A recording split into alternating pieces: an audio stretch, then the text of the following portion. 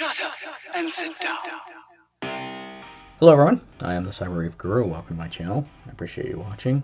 Do a couple videos here, probably going to be multi-part video on making the animated Christmas lights that I've been working on. Started the project last year, didn't get it finished in time for Christmas, so I'm going to finish it up this year. So I'm going to walk you real quick through kind of the major components that I've been working on, and I just want to show it to you real quick because we have most of the parts done now. So start off, let me grab this guy right here. This is actually a combination of a 5-volt power supply and a Node MCU module on the bottom here. You can see it is a printed circuit board that I actually made to serve as a kind of a motherboard, for lack of a better term, for the module that brings the power out and brings the connectors out, and then actually there's a little space for a capacitor here to do some decoupling off the power supply. That's required.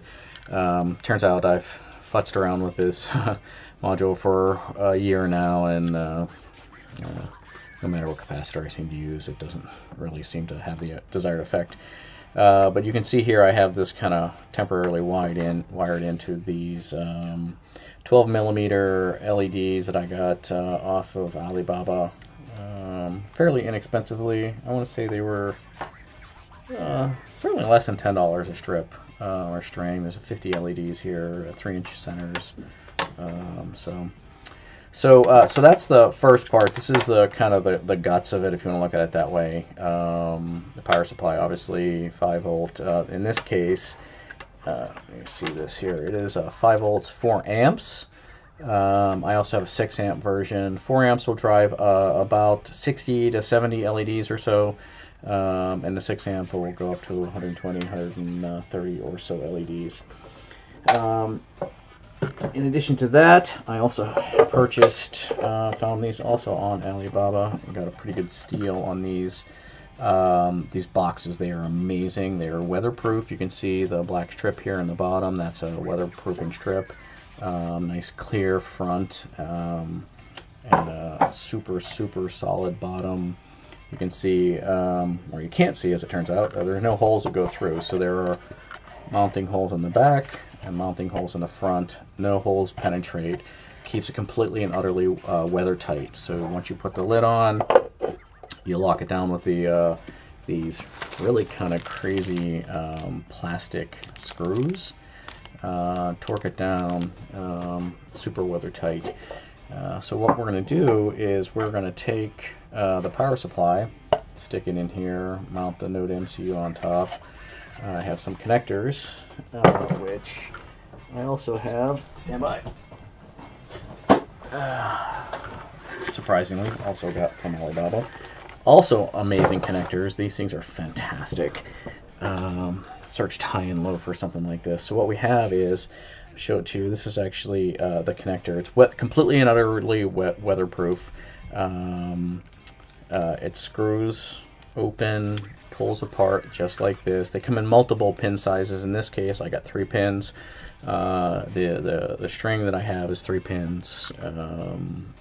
Turns out the power, also 3 pins. So this is perfect for my application. If you have a clocked version of the RGB LEDs, you need 4 pins for your LEDs. 3 pins will still work for your power. So what happens here is this, actually, you can see the nut here. This will screw to the side of the wall, and then you plug this guy in. It's keyed, so you always attach it, and then it spins in here. It's super tight. There's also a waterproof gasket on this side. The wires come in from this side, and then you screw this down. It tightens it down. And then one other cool feature, which I didn't, not part of the design spec, as it were, such that it is. So if you pull this guy out, there's this nice little cap. When you take everything apart, you can stick the cap on, and it closes it down. So if for whatever reason you want to leave your box outside and not have anything connected to it, that is something you can do. All right, so last part, I've broken my connector here. We'll have to fix that later. Last part is just this piece that I milled on my Shapeoko CNC. It is a base unit which fits conveniently inside the device, inside the box here. 2 screws attached on the top and the bottom, and then the other screws are for mounting the power supply. And then I'm just going to put the Node MCU on top, probably tape it on or something. We'll figure out exactly how I'm going to mount the Node MCU.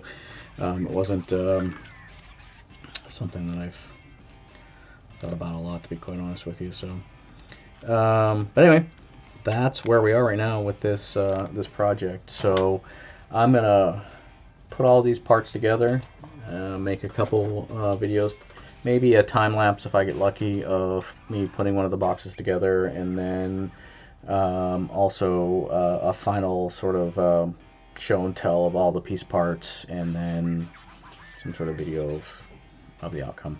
So I appreciate you watching. If you like the video, please give it a thumbs up. As always, if you don't like the video, appreciate a thumbs up anyway. Please subscribe. It's going to be in that corner.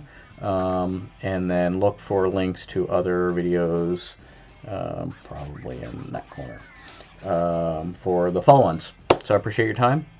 Thank you, and have a great night.